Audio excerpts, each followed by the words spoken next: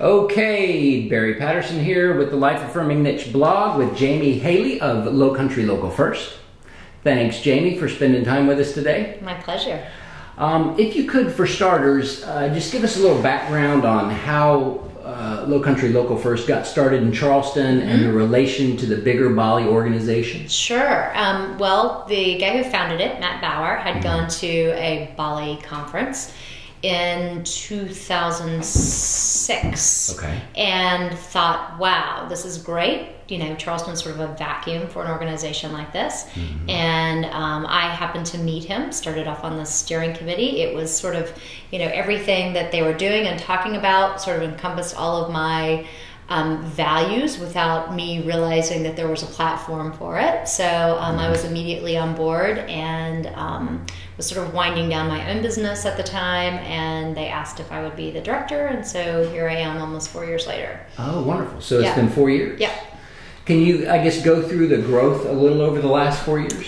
Yeah, well, we started off, you know, just as a small steering committee of mostly actually nonprofit leaders and a few business folks, and we've grown to, about 350 members now. Fantastic. And we have a really strong buy local campaign where we've gotten a lot of recognition. We have a lot of press around that. We've really seen a shift in purchasing from the community, and we have a really great sustainable agriculture initiative where we are training the next generation of farmers and food system leaders. We have a small online market that we run that connects farmers with the restaurant community. And then we do a lot of awareness around why support local agriculture. Oh, fantastic. You mentioned the shift. Could you go a little bit into the 10% shift, and what are some of the real numbers and the projected numbers of what it could mean? Well, the 10% shift really kind of was birthed from Michigan, which is where they had done a study on what this 10% shift of what our annual budget is to local could be. And here in our Tri-County area, if we shifted 10% of our annual budget from non-local businesses to local independent businesses, we could create $140 million in new economic activity, $15 million in new wages, and 1,600 new jobs. So that's incredible. That seems like a pretty simple thing to implement, don't you think? It really does. Yeah. So, but it's anywhere from, you know, where do you have your mortgage? You know, where are you doing your banking? Where are you buying your groceries? Where do you buy your clothes, your office supplies, all those kind of things. So we're trying to make the process of making that shift a little bit easier for folks. Okay, and I know part of that process you publish a directory, a listing of the businesses, but people can also find them on the website. Yes, absolutely. So we have a website, lowcountrylocalfirst.org, and that's really the most current listing, because anytime anybody signs up, they immediately get put onto that website, and then the directory gets published once a year. Okay, wonderful. I know I have the last two. Could you give us a little idea of a definition of local living economy? I mean, you may have just described it, but... Well, you know, it's interesting because I'm working with Bali nationally on a community of practice right now. About 12 of us have been coming together every other month for the last 6 months. We're going to be doing that. And the idea of this local living economy keeps coming up because oftentimes people don't understand what that means. It's very esoteric.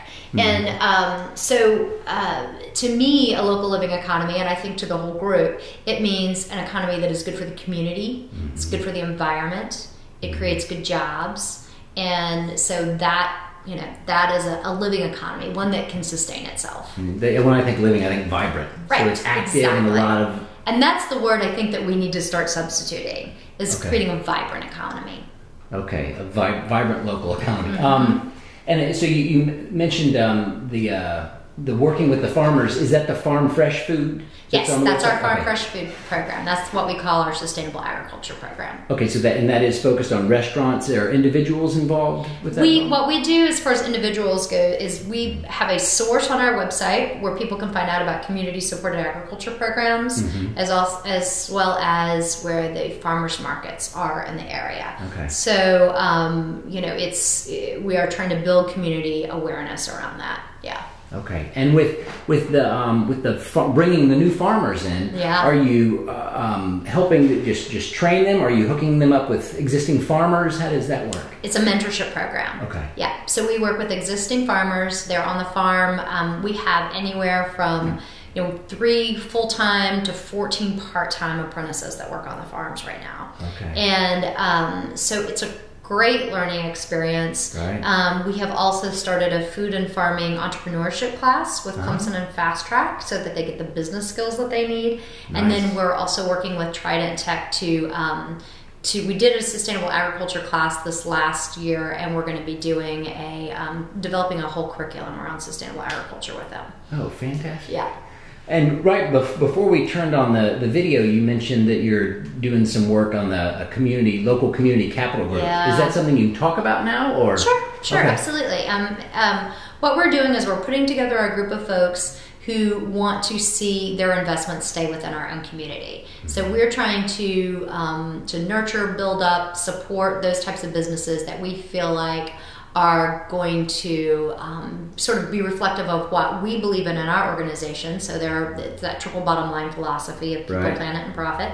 And it's a way for people to invest, instead of on Wall Street, in Main Street. So it'll be sort of a microloan program. Oh, wonderful. Yeah.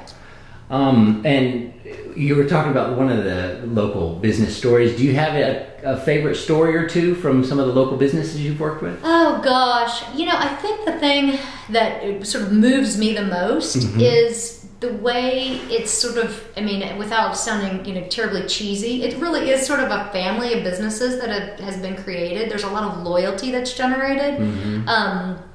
One of the women that has worked really closely with us, who owns a local toy store, she developed a friendship with another business who owned a local children's clothing store, and this new business was retail was something they hadn't experienced before, and so the woman who owns the toy store would go in and help her merchandise her product, help her, with pricing and do her window displays, even sent the professional who did her window displays over to this woman's store to help her with her window displays. Oh, wow. So those are the kind of great connections that are being made that really make this, really worthwhile to me, when I see that kind of... Brings the human element back in that was... It's the competition sort of being taken out instead of we're stronger together. Well, Jamie, any final thoughts for anybody viewing the blog, or final comments about Lowcountry Local First? Well, if you don't know about us, I invite you to find out about us, to look at our website, to learn a little bit more. And of course, making that 10% shift isn't nearly as difficult as people might think it is. It's pretty easy. And when you think about, the impact that can be made in our community, both economically and environmentally, by less transportation, then I would encourage folks to do that. Wonderful. All right? Thank you very much. Thanks, Barry.